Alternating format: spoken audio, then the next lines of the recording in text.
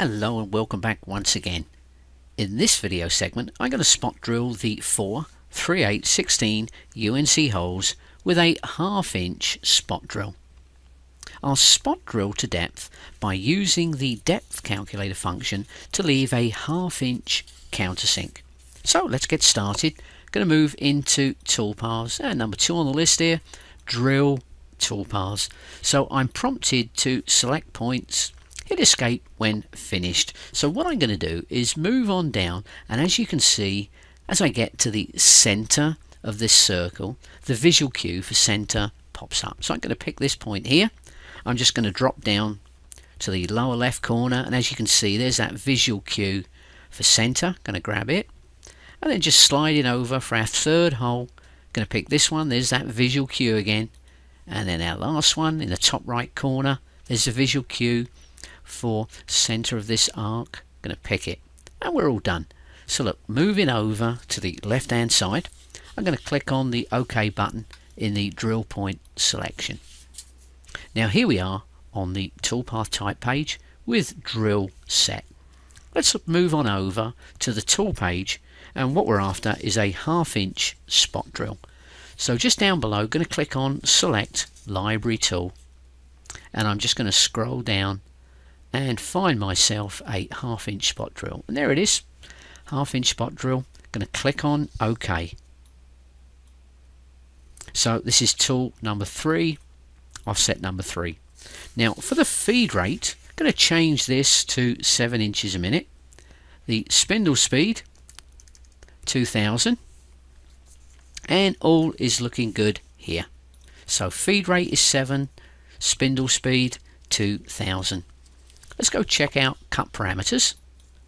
Now we're just going to leave it set to drill counterbore, so we're looking good here.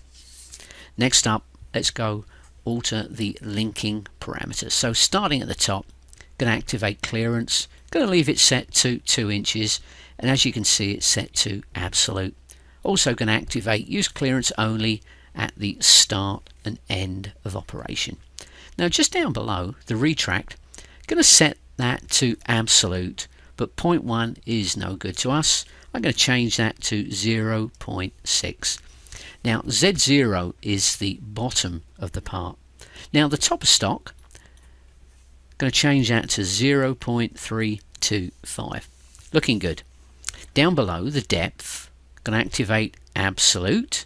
Now you can see we've got 0.325, but what I'm going to be doing is we need to put a countersink on this hole. So I'm going to use the depth calculator.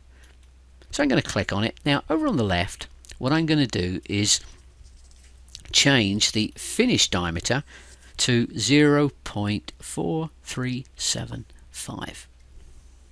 Now that's the hole diameter, 0.38 plus a 1/16 of an inch.